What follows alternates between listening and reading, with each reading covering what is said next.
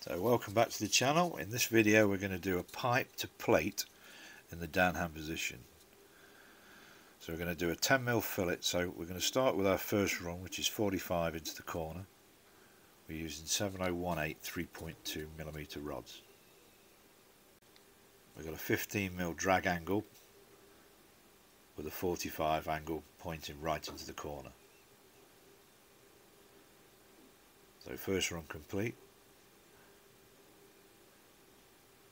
The second run we drop fairly flat. If you were putting a 3-run fillet, you put this one a little bit closer towards the tube, but as we're trying to achieve 10mm, we put this run 10mm away from the tube, which doesn't overlap half of the first run. We're using DC positive with 120 amps for all of these runs today. Then our third run, as seen here, we hit the side of the plate and cover half of the run that we've just deposited on the bottom.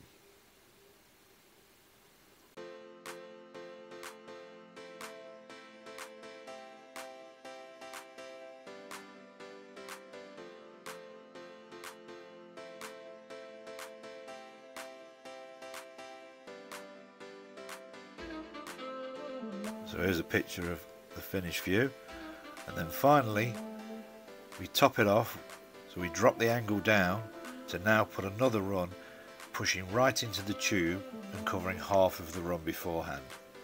So if you've noticed, the rod angle now is a lot lower as we're trying to achieve the height on the run.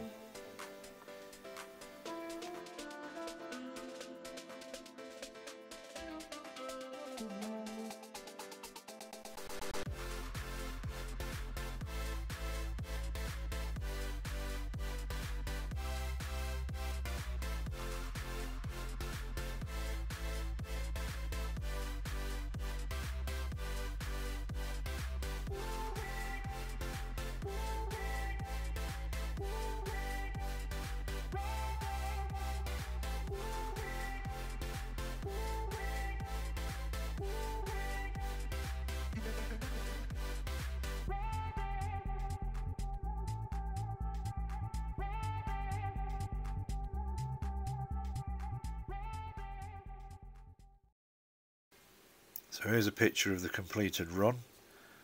The idea obviously with a fillet is to make sure that it's consistent on the bottom plate and the tube. So with our fillet gauge we measure the top height, which is about 10mm, and then we check that with the bottom, and if it's a 45-degree angle, both of those measurements will be exactly the same. So thanks for watching. Hopefully this has been informative. If you'd like to try out one of our other videos, please click on the link on the screen now.